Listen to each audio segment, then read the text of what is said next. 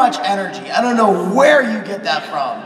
Every time I see you dance, it's like you are at 101%, and that is really admirable. I'm surprised you're not on the ground right now, exhausted.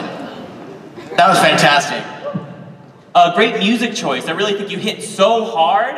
Just keep working that. Keep working the stage space, though. Something I want to compliment you on, and something I hope other dancers take from this performance, is a sense of build-up that you have. As the dance goes on, you have actual drama in the dance and the emotional build-up of the song and of your dance, which is excellent. But please keep using that stage space and keep playing with those levels. You're a brilliant dancer. It's great to see.